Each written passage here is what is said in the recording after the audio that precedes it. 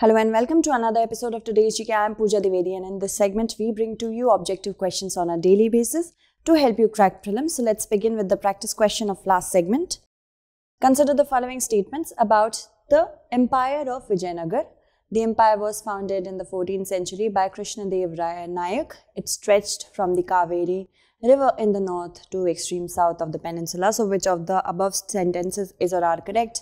One only, two only, both one and two, neither one nor two. Let's solve it together. So it says that this was founded in 14th century by Krishnadev Raya Nayak, which is incorrect because it was founded in the year 1336. That's correct, but by two brothers named Harihara and Bukka. So that's incorrect, the first statement. Second, it says it stretched from the river Kaveri in the north to the extreme south of the peninsula.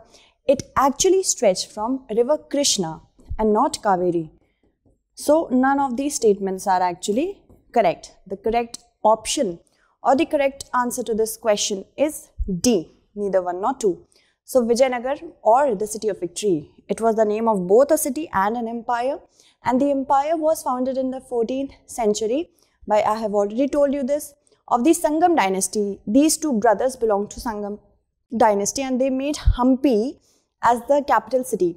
In 1986, Hampi was declared as World Heritage Site by UNESCO, and it stretched from Krishna river to extreme south of the peninsula. Moving on to the next question, please. Consider the following statements with reference to Global Association for Physicians of Indian Origin. GAPIO is a non-profit organization recently established in January 2021, and the aim of this organization is to bring together 1.4 million physicians of Indian origin in the world on one professional platform. So which of the statements given above is or are correct? One only, two only, both one and two, neither one nor two. So if we talk about the first statement, it is incorrect because it was established in the year 2011 and not 2021. And the second statement is correct. So the correct answer to this question is B, two only. Union Minister for Health addressed the Global Indian Physicians Congress organized by Global Association for Physicians of Indian Origin through video conference, and it is a non-profit organization. It was established in 2011. Padma Vibhushan Dr. Pratap C. Reddy, chairman of Apollo Hospitals Group, is the founder president of GAPIO, along with Dr. Sanku Rao, and past president of AAPI USA, and Dr. Ramesh Mehta, president of BAPIO UK. And the aim of the organization is to bring together 1.4 million physicians of Indian origin in the world on one professional platform. And GAPIO has held 10 annual conferences in India and has held 9 mid-year conferences overseas since 2011. So next question says, consider the following statements with reference to the Pixel India. Pixel India is a Bengaluru-based startup planning to place a vast constellation of Earth imaging satellites for continuous monitoring of every part of the globe, and the first of its satellite, called Anand, was supposed to be on this PSLV C-51 rocket. So, which of the statements given above is or are correct? One only, two only, both one and two, neither one nor two. The first statement says that it is a Bengaluru-based startup. That is correct, and it is also planning to set up a constellation of Earth imaging satellites for continuous monitoring of the part of the globe, every part of the globe, and the second statement is also correct.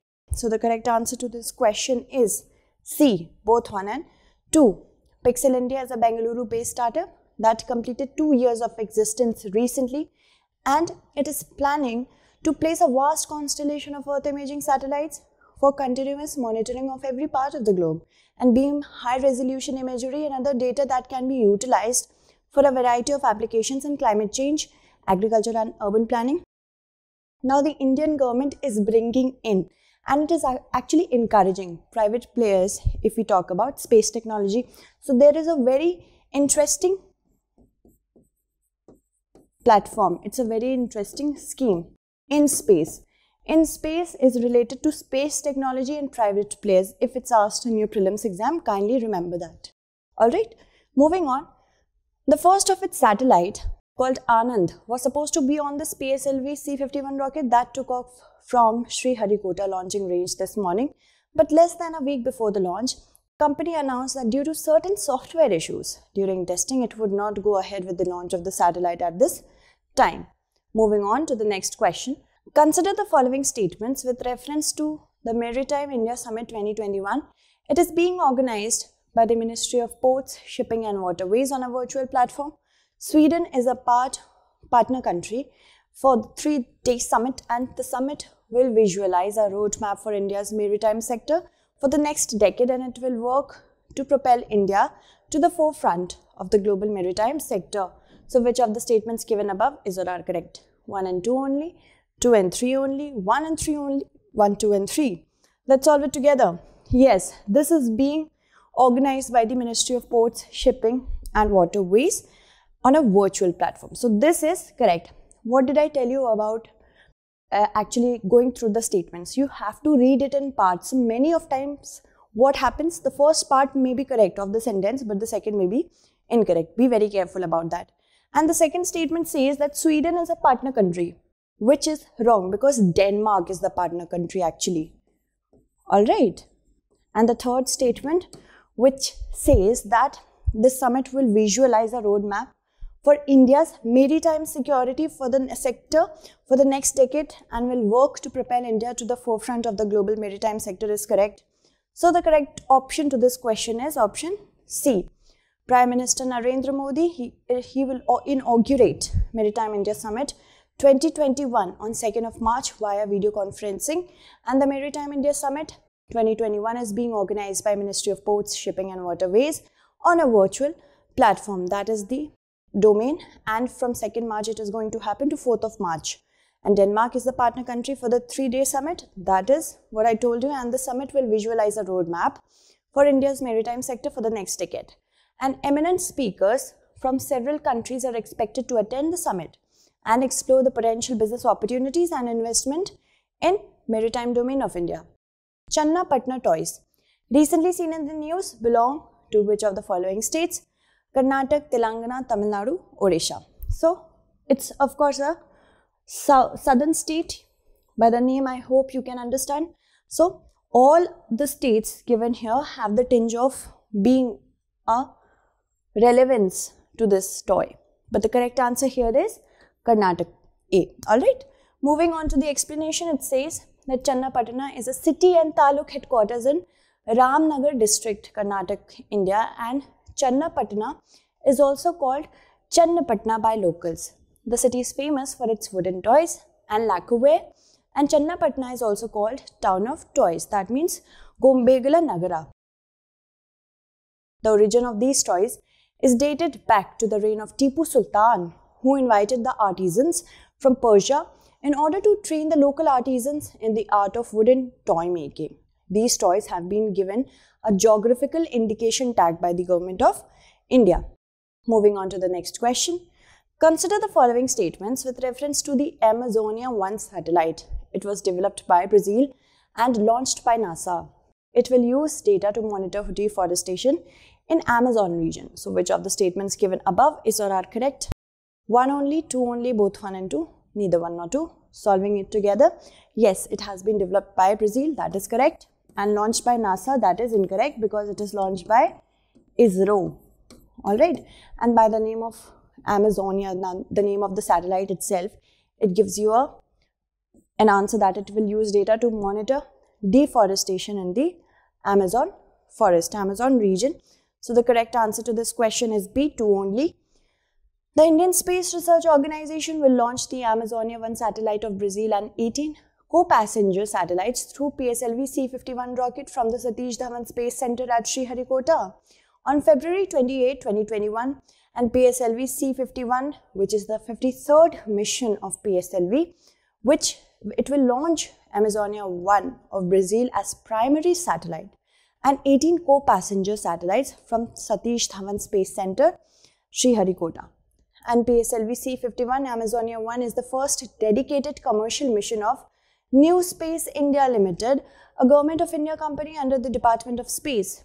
NSIL is undertaking this mission under a commercial arrangement with Spaceflight Inc. USA. The satellite would further strengthen the existing structure by providing remote sensing data to users for monitoring deforestation in the Amazon region and analysis of diversified agriculture across the Brazilian territory. Moving on to the next question, consider the following statements with reference to Ek Bharat, Shresth Bharat. It is an initiative of Ministry of Culture. It was launched to promote engagement and enhance mutual understanding amongst the people of different states and union territories, and Rashtriya Sanskriti Mahotsav is one of its initiatives. So, which of the statements given above is or are correct? 1 and 2 only, 2 only, 2 and 3 only, 1, 2 and 3.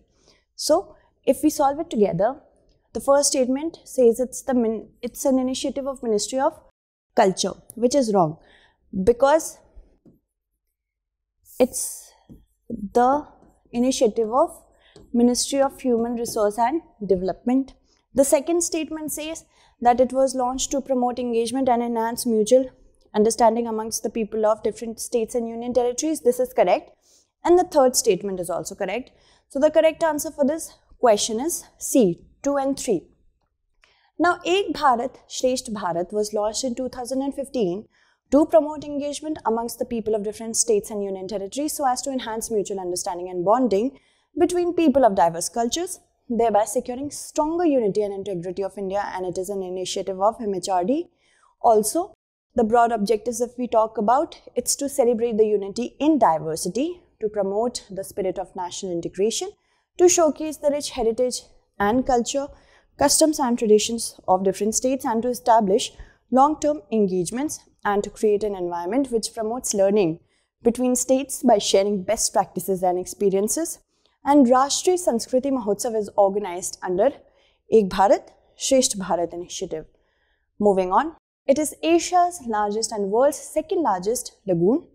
It is largest wintering ground for migratory birds on the Indian subcontinent and is home to a number of threatened species of plants and animals. It was designated the first Indian wetland of international importance under the Ramsar Convention. You have to identify the lake using the options given below: Pulikat Lake, Vembanad Lake, Ashtamudi Lake, Chilika Lake. So the correct option here would be Chilika Lake.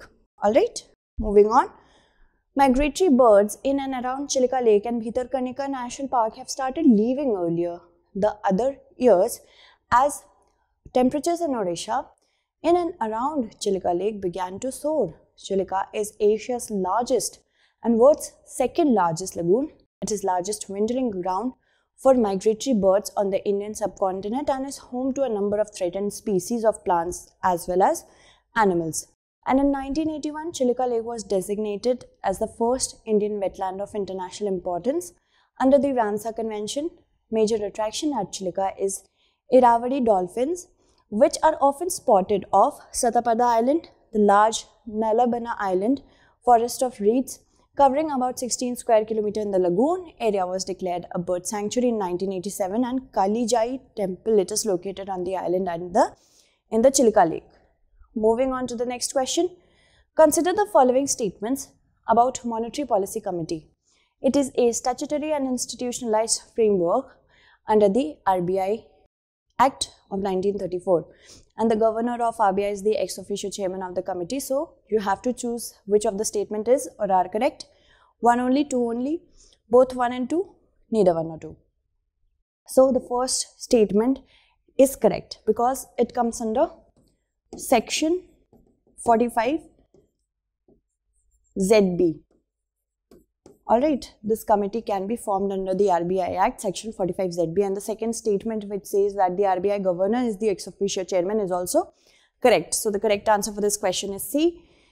The RBI in its Currency and Finance report of the year 2020-21 has said that the current inflation target band of given numbers is appropriate for the next 5 years. And if we talk about MPC, it is a statutory and institutionalized framework under the RBI Act for maintaining price stability while keeping in mind the objective of growth, and the governor is the ex officio chairman of the committee, and MPC determines the policy interest rate, that is the repo rate, required to achieve inflation target, that is 4%. That means the band ranges from 2% to 6%, minimum to maximum. Alright, and repo rate is the rate at which different commercial banks get loans from the RBI. Keep in mind.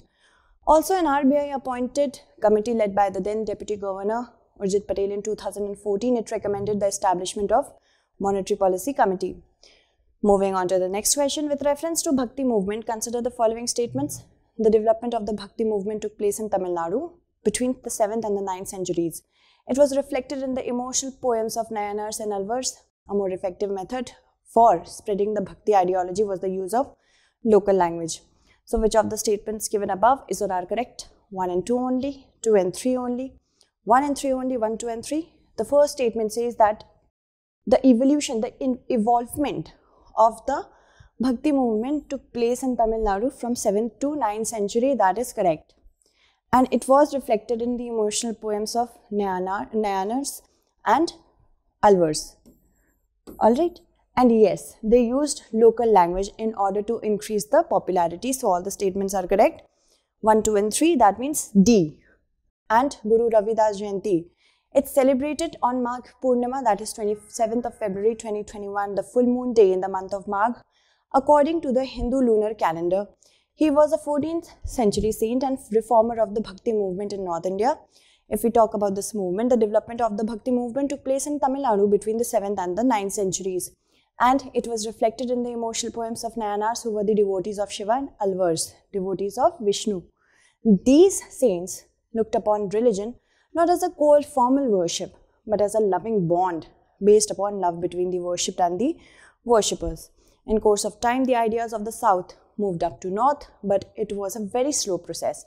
A more effective method for spreading the Bhakti ideology was the use of local language in order to increase communication.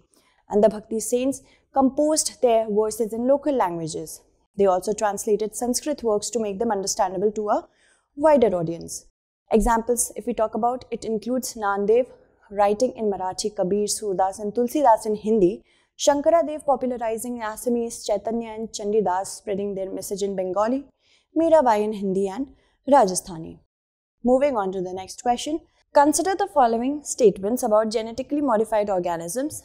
These are living organisms whose genetic material has been artificially manipulated in a laboratory through genetic engineering, and Food Safety and Standards Authority of India is the apex body that allows for commercial release of GM crops. So, which of the statements given above is or are correct? 1 only, 2 only, both 1 and 2, neither 1 nor 2.